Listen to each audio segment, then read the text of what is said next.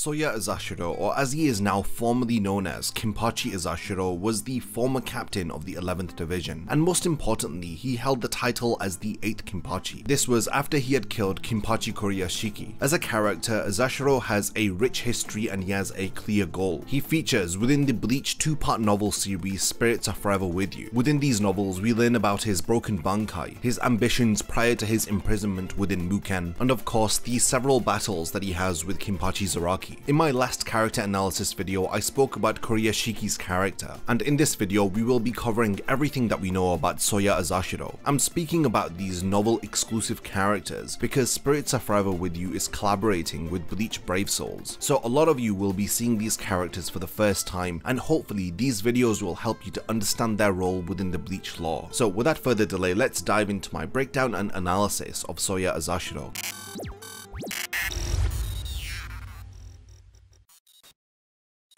Before the video begins, only 20% of the people who actually watch my content are subscribed to the channel. If you enjoy these videos, then subscribe and stick around for more content just like this. Now let's get back to the topic of the video.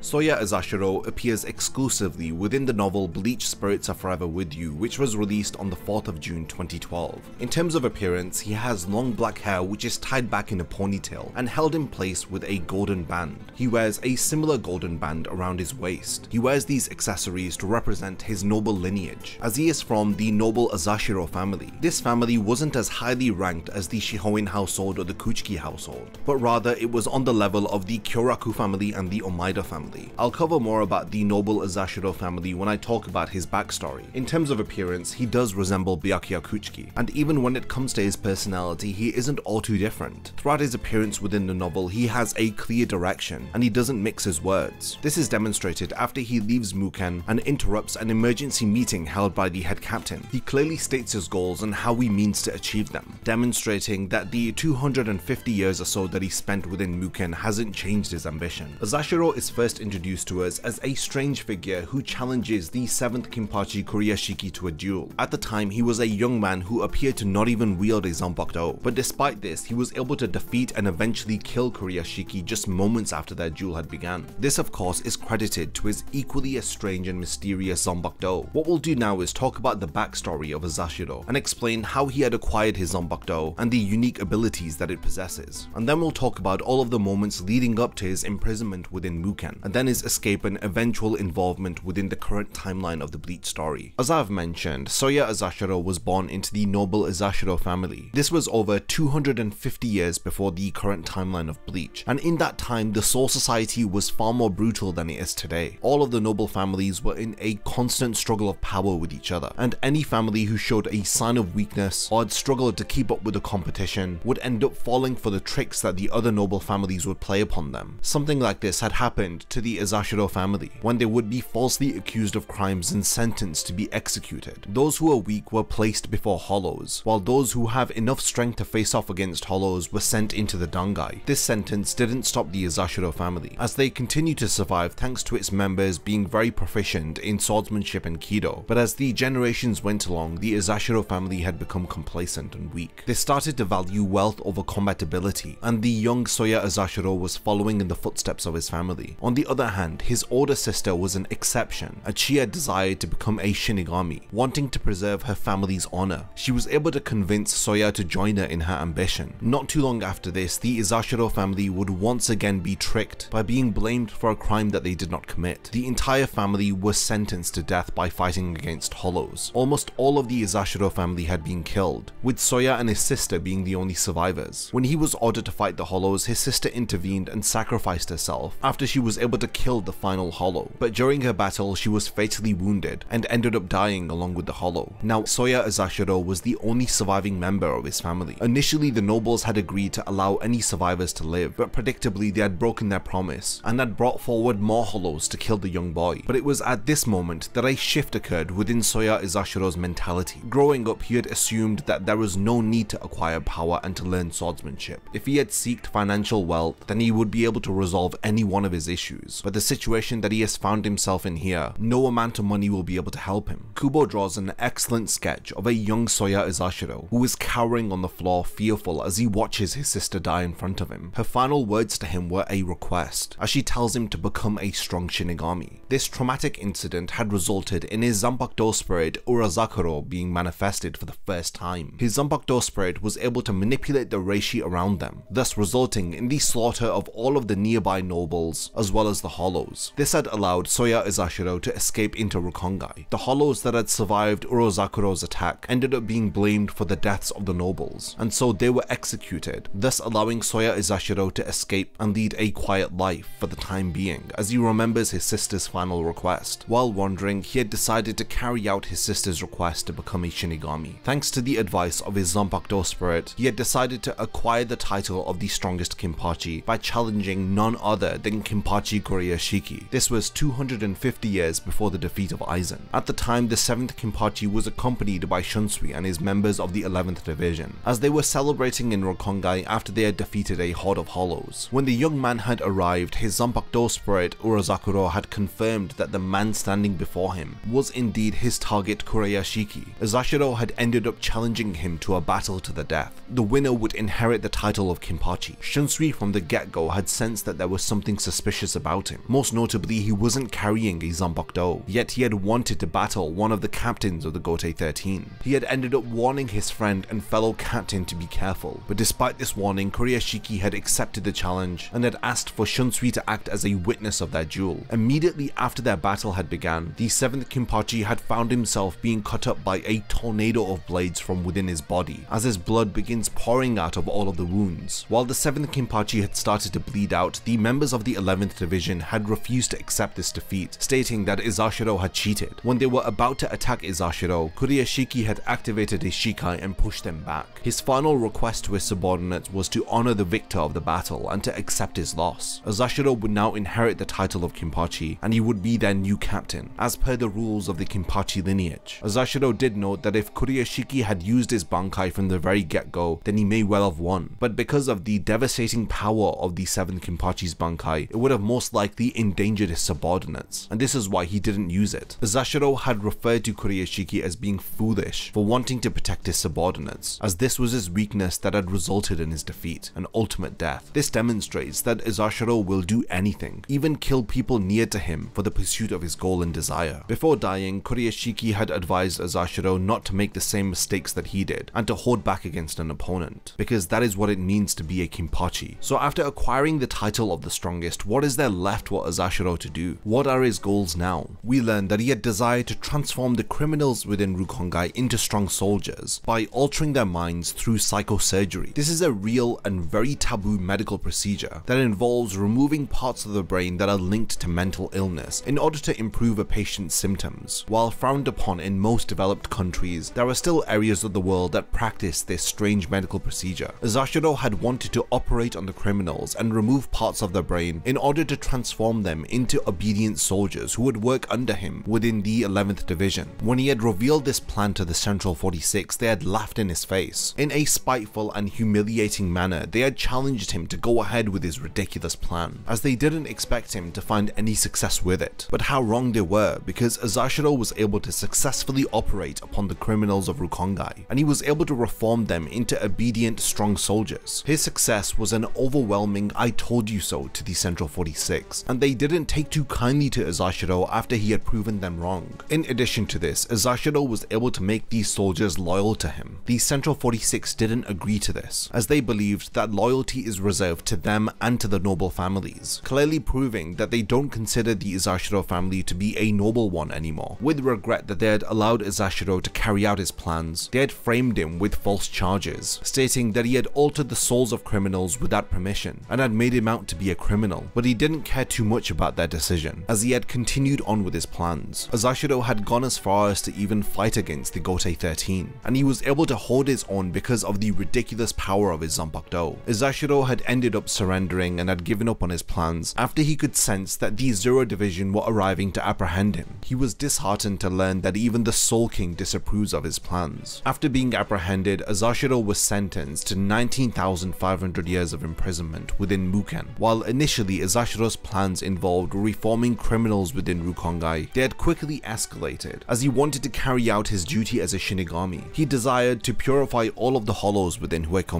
as well as wanting to alter the souls or the brains of every human within the real world. He wanted to do this via psychosurgery, in a similar method that he had used on the criminals. He wanted to eliminate the emotions that arise within humans that end up leading to the birth of hollows. After a human dies and its soul lingers within the real world for too long, this soul ends up being corrupted through emotions of guilt, regret, or sadness. These emotions manifest because of their attachment to their prior life. If he is able to remove these emotions via psychosurgery, then it will prevent the birth of any more hollows. So Hueco Mundo will no longer be populated with hollows, and after removing these emotions, there won't be any need for people to go to hell. Now this goal of Azashiro's does not change for the duration of Spirits Are Forever With You. So Azashiro had only been a captain of the 11th Division for about a year before he was imprisoned within Muken. Now before we talk about Azashiro's role within the current timeline of the story, I want to talk about his Zanpakuto because it is really fascinating. Like I mentioned before, his Zanpakuto is called Urozakuro, and it is the only blade within the entire Soul Society that we know that is in a constant Bankai state. This incredibly powerful and broken Bankai is able to fuse with all of its surroundings, thus allowing Azashiro to control them. This ability extends to everything, even including the earth and the air. We learn that Azashiro's inner world is constantly fused with the outside world, thus making it difficult to pinpoint his exact location. When Azashiro uses his power to fuse his entire being with portions of the Serite, it results in the Serite becoming an extension of himself. This allows him to use his senses within the area that he is controlling, explaining how he is able to hear conversations that are happening when he isn't in the same room. This is because he can merge his senses with the air of the Serite, thus allowing him to see, hear, and know about everything that is going on in the area that he controls. We learn that the woman that was accompanying Azashiro, who had guided him to the 7th Kenpachi, was in fact his Zanpakuto spirit Urozakuro, and it seems as though only he is able to see her, and she is constantly with him. With his powers, he is also able to appear in and out of space, thus giving him an ability that is similar to teleporting over vast distances. Now Azashiro's Zanpakuto has two key abilities that we need to know about. The first is Seitei Yugo. This is the ability that he had used to kill Kuriyashiki with a single attack. It allows him to merge with the body of his victim and to destroy them from the inside out. Another ability that he has is called Utsusu. This grants him with the ability of creating several copies of his mouth and hands, as well as any other body part that he wishes. He can conjure up these copies in different locations all at once, and in doing so he is able to summon hundreds of high-level Kido spells all at the same time. He uses this ability during his battle against Kenpachi, when he summons several Ito Kaso spells against him. It's understandable to see how this overpowered technique would allow him to easily overpower a large number of enemies, but as with every Zanpakuto and Bankai, they all have some sort of weakness, and Azashiro's Zanpakuto is no exception to this. Now because of Urozakuro's power, he is able to fuse his body with any reishi attacks, thus making it very difficult to hurt him via these types of attacks. But because of this, it makes him very vulnerable to abilities that are focused on absorption. Any ability that sucks in reishi is very dangerous to Azashiro. Now because Azashiro's Zanpakuto allows him to extend his senses throughout any area that he is controlling, he is able to overcome a formidable Zanpakuto like Kyoka Suigetsu, which of course is the power of complete hypnosis. When the two of them had met within Muken, Aizen had admitted to him that his Zanpakuto would be useless against Azashiro. This meeting between the two of them had occurred during the 17 months after Aizen's defeat. Initially, while in Muken, Aizen was completely sealed for an entire year, unable to see, hear, speak, and even move thanks to being tied down to Chair-sama. But Azashiro on the other hand was able to move freely within Muken. Through using his Zanpakuto's power, he was able to remove the seals placed upon Aizen's mouth, ears, and his left eye. Aizen was able to immediately recognize Azashiro once he could see again, knowing that he was a former captain of the 11th Division, as well as recognizing him as the 8th Kenpachi. While speaking to Azashiro, Urozakuro had advised him to take Aizen's Hokyoku, but he had refused, stating that he has no interest in it. He simply wants to ask Aizen about the outside world. Aizen responds by saying that Azashiro is able to see the entire Serite while being in Muken. He is a man who even Kyoka Suigetsu will be ineffective against. What possibly could he reveal to Azashiro about the outside world that he doesn't already know about? Azashiro then refines his question by asking about the real world and how Aizen was defeated by Ichigo, as he had expected him to be defeated by the Zero Division. He also goes on to ask Aizen about the one who currently holds the title of Kenpachi. Azashiro states that he was surprised that Kenpachi was able to defeat the Espada Noitra, despite the fact that he had struggled against Shikai Ichigo. Aizen responds by saying that trapping the captains and Kenpachi in particular within Hueco Mundo was necessary. He states that out of all of the captains, Yamamoto and Kenpachi would pose the biggest threats to his plans, so he had measures in place to deal with the two of them. Now this in fact is shocking information to learn, that Aizen had wanted to avoid an encounter with Kenpachi during the Fate Karakura Town arc, and this is because Kenpachi's power wildly fluctuates, and this is something that is explained by Aizen when he answers Azashiro's question about how Kenpachi was able to defeat Noitra despite having struggled against Shikai Ichigo. He reveals that when Kenpachi battles, he desires to not kill his opponent. He does so by subconsciously matching his Reiatsu with the enemy, because Kenpachi loves to fight on the brink of death. The Spirits Are Forever With You novels were released before Unohana's battle with Kenpachi, and this reveal within the novel was something that the author Ryogo Narita was able to pick up about Kenpachi's character through the subtle foreshadowing that Kubo uses in the manga. Kubo was actually shocked when he had read this during the review of the novel, as it was something that he had planned to write about within the Thousand Year Blood War arc, and it was actually a spoiler for the upcoming events of the manga. Narita had even offered to remove this from the novel, especially if it was going to spoil fans, but Kubo had insisted that it remains within the novel, as it proves how well versed Narita is with Kubo's work, and why he was the right pick to create these novels that expand upon the world and lore of Bleach. Coming back to Azashiro's character, he was able to escape Muken thanks to the thread-like abilities of the Aranka Roka Paramiya. The Shinigami are immediately alerted after he escapes, as the head captain holds an emergency captain's meeting. The escaped prisoner is referred to as Kenpachi Azashiro. Of the captains who are present, several recognize the name, like Unohana, Shunsui, Shinji, and even Kensei. This meeting ends up being interrupted by the arrival of Yoriichi, who reveals that she had learned about Azashiro's Zanpakuto after she had spoken to his Zanpakuto spirit herself. This was 100 years ago when Urozakuro had presented herself before Urahara and Yoriichi, while Urahara was training with the Tenshintai in order to manifest his own Zanpakuto spirit into the real world. Urozakuro had used the Tenshintai in order to appear before them, as it reveals her identity to them and the abilities that she possesses. After learning about Urozakuro and all of her abilities, including the extension of the senses across any area you control, and the likelihood that Azashiro has been listening in on their conversation this entire time, he ends up interrupting the meeting and appearing before the captains. He reveals that his goal of wanting to perform psychosurgery on all of the humans has not changed, and he has a method to perform this procedure on every single human across the entire world within a short span of time, as long as he can secure the help of the Aranka Roka Paramiya. The range of Azashiro's Bankai appears to be limited by his Reiatsu, but with the help of this female Aranka, he will be able to extend the reach of his Bankai and be able to perform the procedure on a larger number of humans at the same time. This is because Roka Paramiya's ability is to transfer Reiatsu between people, meaning that she can amplify Azashiro's Reiatsu, allowing him to successfully complete his plan of ridding humans of the emotions that would transform them into hollows. After revealing this, Azashiro disappears. The Gotei 13 mobilize in order to locate the Aranka and to prevent her meeting with Azashiro. This is where the head captain orders Kenpachi Zaraki to go to the real world in order to capture the Aranka. Accompanied by Ikaku and Yumichika, he enters into the Dangai, headed for Karakura Town, but just as they see the entrance into the real world, Soya Azashiro appears before them, stopping them from progressing further. After introducing themselves, the first battle between Azashiro and Kenpachi begins. Kenpachi wastes no time by swinging his sword into the air, but Azashiro avoids the attack by disappearing into thin air, thanks to his Bankai. After he re-emerges, Kenpachi exclaims that if his opponent can hide in the air, then he will have to cut the air to hurt him. Azashiro firsthand witnesses Kenpachi's insatiable hunger for battle, and decides to use his ability Utsusu, which I had spoken about earlier, as he summons several hands and mouths that surround Kenpachi, and begin chanting several Kido spells that all strike him at once. Despite being hurt, Kenpachi appears to have survived the barrage of attacks, admitting that he may have underestimated his opponent, but by the time that he gets ready to fight again, Azashiro has already left, thus ending their first encounter. After their battle, Azashiro was trying to locate Roka through fusing with the air of Karakura Town, but he was unable to locate her. He then turns his attention towards Kenpachi again, who was taking part in another battle within a Garganta over Karakura Town. Azashiro and Kenpachi would begin their second second battle within this very Garganta, as he wonders how Kenpachi's Reiatsu is able to become so much stronger within a short space of time.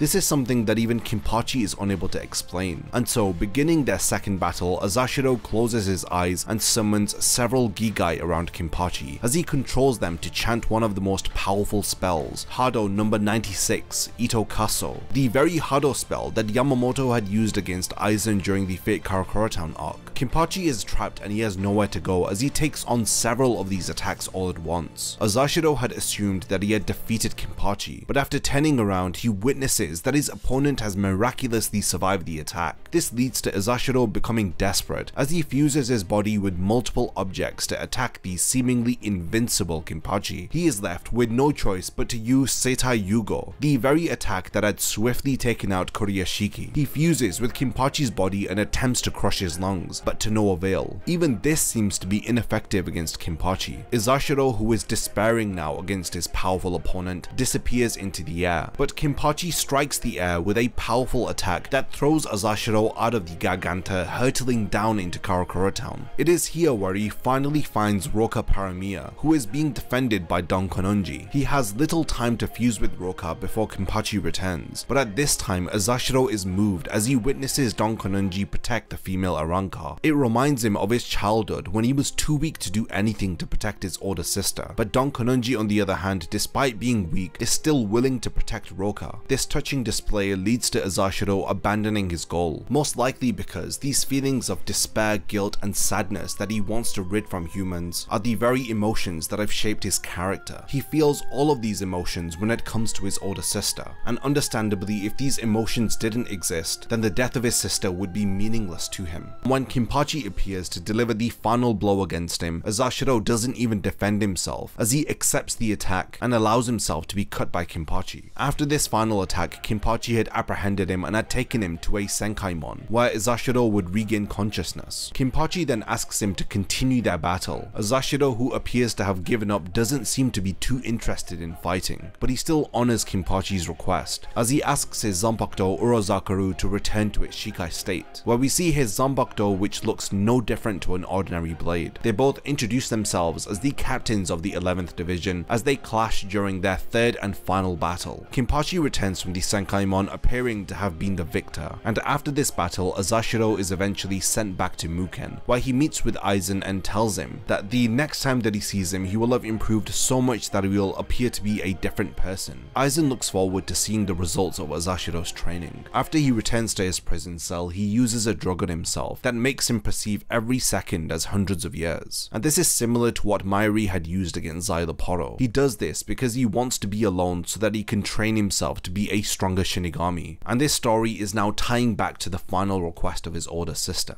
And when he asks his Zanpakuto spirit Urozakaru to reveal herself, she appears without the bands that were covering her face, as he sees his Zanpakuto spirit's face for the first time, as he states that she resembles his older sister. Now this brings an end to Azashiro's story. While I have tried to explain as much as I can about his character, this is as much as I can share, since the novels he features within are Japanese only, so I've had to rely on fan translations and summaries of the events that occur within Spirits Are Forever With You. But I feel like through everything that I've spoken about, we have a solid understanding of this character, his goals and backstory, as well as the abilities of his Zanpakuto. This video in large part was made possible thanks to Simo Urohara, who had covered a lot of the Spirits Are Forever With You material in his videos, so definitely check them out if you want to learn more about the novels. As for this video, did you enjoy hearing me talk about novel exclusive characters, and do you want more videos on characters who feature within Bleach novels, like Can't Be Your Own World? Let me know your thoughts in the comments and continue the discussion about Azashiro too. Did you like his character, and would you have liked to see him return during the 1000 Year Blood War arc? I genuinely can't wait to read all of your comments, and lastly, thank you for making it to the end of this video, and I can't wait to see you in my next Bleach analysis video. If you enjoy my content, then you can support my channel through Patreon for as little as $1 a month, or even through YouTube by becoming a channel member. You will gain access to exclusive channel perks and a Discord server which I frequently use. So become a member of my Zero Division and be the first to know about my upcoming videos. And once again, thank you for sticking around till the end of the video, and whatever you contribute will mean a lot to me.